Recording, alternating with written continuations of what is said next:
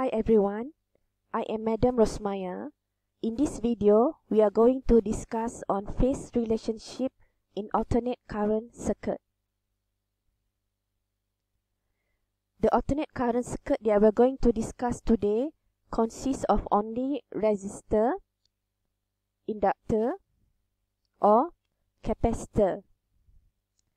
The phase relationship between current and voltage will be explained one by one using calculation, so that you will know the reason why there is a phase difference between voltage and current. Okay, first, alternate current through a resistor. Observe this circuit consists of only resistance. So the voltmeter across the resistor here measures a V equals to V naught sine omega t, because this is alternate current. So the graph is a sine graph for V against t, and V naught is a peak voltage. Angular frequency omega equals to 2 pi f, and f is a frequency, and period t equals to 1 per f. Okay, next we are going to sketch the graph for I against t. From V equals to IR, I is equals to V per R. Substitute V equals to V naught sine omega t into the equation. So we have V naught sine omega t per R. V naught per R is I naught. So from the equation I equals to I naught sine omega t, so the graph also I against t also is a sine graph. And compare the two graphs, V against t and I against t. So both is in the same shape. So we can say that I and V are in phase. So they start at the origin. And we can say that their phase difference equals to 0. Okay, we've done alternate current through a resistor. So we get I and V are in phase. Okay, next we are going to discuss alternate current through an inductor. Okay, observe these circuits only consists of inductor L. So the V is V naught sine omega t, because it's still AC current. And the graph is a sine graph for V against t graph. Okay, next we are going to sketch the I against t graph. We use the relationship V supply equals to the back EMF.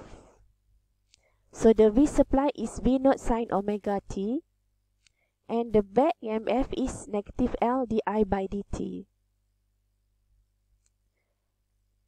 And di by dt equals to V naught sine omega t per L. So we bring L to the left side. We get V naught sine omega t per L. Then we separate the variables I and t, left and right. And we can take the integral both sides. V naught and L is constant, so we can bring to the front, leaving the integral of sine omega t with respect to t. So nothing here means 1. So the integration of 1 with respect to I is I. And V naught per L is constant. So the integration of sine omega t with respect to t, we get cos omega t per omega. Don't forget negative. Okay, we use integration rule, so we get negative cos omega t per omega. And V naught L omega is equals to I naught. So we get I equals to negative I naught cos omega t. And using sine, we get I equals to I naught sine omega t minus pi per 2. Because cos omega t is equals to sine omega t minus pi per 2. So this is mathematics rule. And the graph is a cosine graph, because this is a cos omega t. But because of negative, the shape is like this, where it starts from the negative I naught.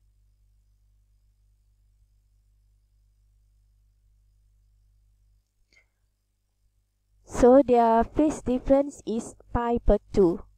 Okay, compare the phase here. V is omega t, whereas the I is omega t minus pi per 2. So their phase difference is pi per 2. And because of negative, so that's mean V leading I. So V at the origin at time 0, and here the I is negative at the negative I node. So that is why V leading I.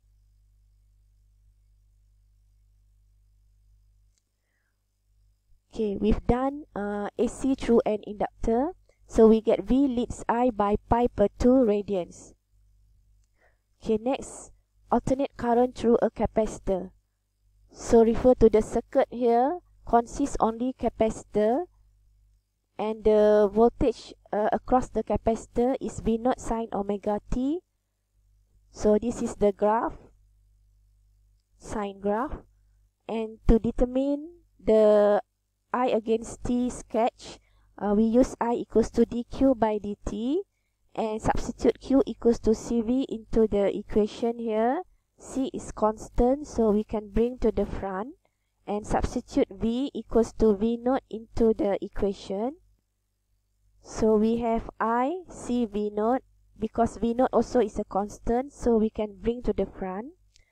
So the derivation of sine omega t, we get omega cos omega t. So using derivation rules, so we get omega cos omega t. And omega c v naught is equals to I naught. And cos omega t is equals to sine omega t plus pi per 2. So the shape of the graph will be cosine graph. So the amplitude of the graph is I naught. So it starts at the positive I naught here. So this is the shape of the I against t. So they are phase different, both also pi per 2. Then compare the phase here, omega t for V, another one for I, the phase is omega t plus pi per 2. So the difference is pi per 2. And this means I leading V because plus. So we can see V at the origin and I at the positive I naught. So that's why I leading V. So done. AC through a capacitor, we get I leads V by pi per 2 radians. If we plot voltage and current on the same graph, in a circuit which only involve resistors, the current and voltage are in phase with each other, which means that the peak voltage is reached at the same instant as peak current. Okay, shown by blinking dot here. And if we plot voltage again I for the AC through an inductor here. Okay, when inductors are involved in an AC circuit, okay, so the current and the voltage do not peak at the same time. So the fraction of a period difference between the peaks expressed in degrees is said to be the phase difference, and from the calculation just now we get pi per 2 radians. So the difference is pi per 2 in radians. So voltage leads current since inductors oppose change in current. Changing current induces a back EMF, which is equals to negative L di by dt. Okay, next for AC through a capacitor, from the V and I against T on the same graph, okay, we can see that the current and voltage also do not peak at the same time, and the fraction of a period difference between the peak expressed degrees is said to be phase difference, which we get pi per 2 radian from the calculation in the previous slide.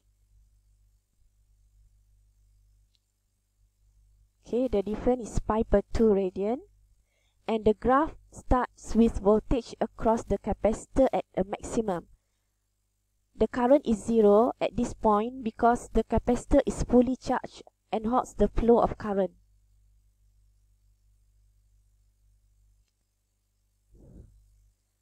And instead of saying V leads I by pi per 2 radians, we can also say I lags V by pi per 2 radians. Okay, same as here, AC through a capacitor. Instead of saying I leads V by pi per 2 radians, we can also say V lags I by pi per 2 radians.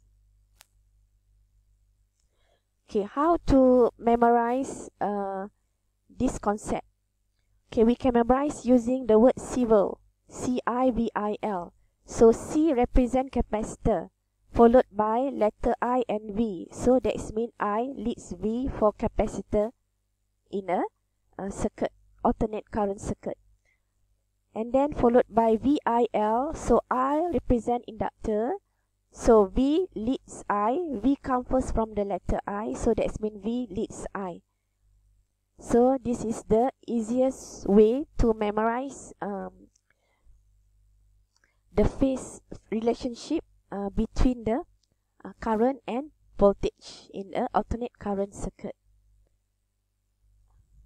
Okay, that's all for the video. Thank you for listening. The end.